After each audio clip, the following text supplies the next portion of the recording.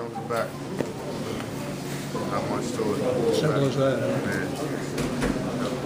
What do his teammates do? What do you all do to make sure that this Terrence Jones back stays back? Yeah, make sure you just keep working. We've been getting in the gym a lot. Make sure you just keep working, going after it, going after the rebound, keep playing aggressive.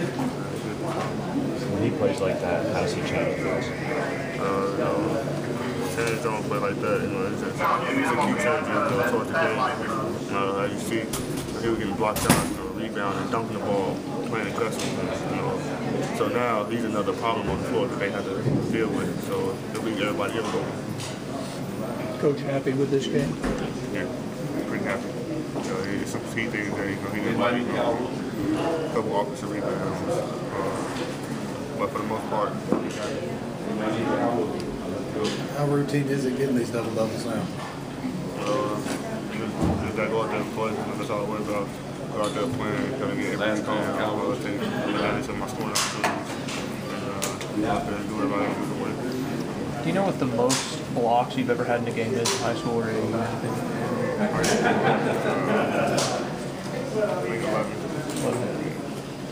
Are you, I mean, games like this are piling up. You had 70 tonight. I mean, is that, how do you view that?